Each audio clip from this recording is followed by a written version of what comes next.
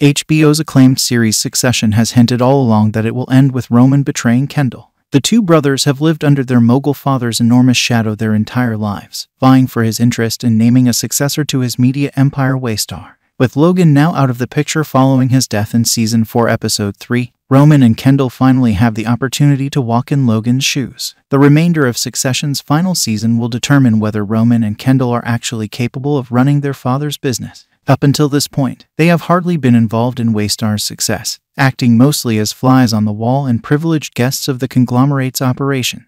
Logan had previously expressed interest in eventually handing Kendall the keys to his office, but confided in Roman more than his other children when it came to business decisions. While both characters have distinct personal and professional flaws, Roman has always been more obedient to Logan, whereas Kendall has proven himself unstable and unpredictable throughout Succession's first 3 seasons.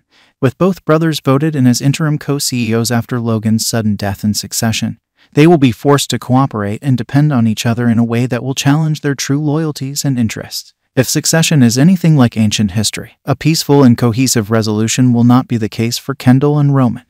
Ancient myth predicts Kendall's downfall. Logan frequently called Roman or Romulus as a nickname, although that was not his actual name. In ancient history, Romulus was the founder of Rome and its first king. Romulus had a brother named Remus. As the myth goes, when Romulus and Remus set out to build Rome, they were unable to agree on where to place it.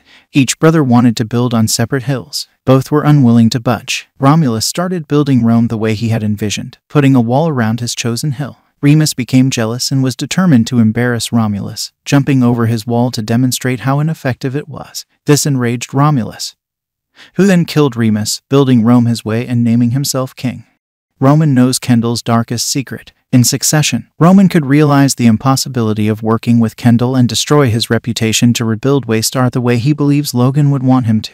Although Roman loves his brother, Kendall is extremely difficult to manage and could make impulsive decisions that would ultimately hurt Waystar and tarnish the Roy legacy. As soon as he got a taste of the top job, Kendall instantly went back to his volatile, untrustworthy ways, as demonstrated in the final scene with Hugo at the end of Succession Season 4 Episode 4. Roman knows Kendall's darkest secret about the no real person involved incident from Season 1, which could be Kendall's Achilles heel in Succession if he decides to disrespect Roman's new authority. Remus jumping over Romulus's wall in the ancient myth could foreshadow a situation where Kendall tries to thwart or invalidate Roman's executive decisions as co-CEO. Now that Roman is finally in a position of real power, there's nothing stopping him from betraying his brother if Kendall continues to be selfish and egotistical in destructive ways. He could kill Kendall in a way Logan couldn't bring himself to do, which might explain the partially crossed-out pencil mark on Logan's letter. Logan had expressed to Kendall that he didn't think he was a killer, despite his initials KLR. If Kendall pushes Roman far enough, he might realize which of Logan's sons is the true killer by the end of Succession.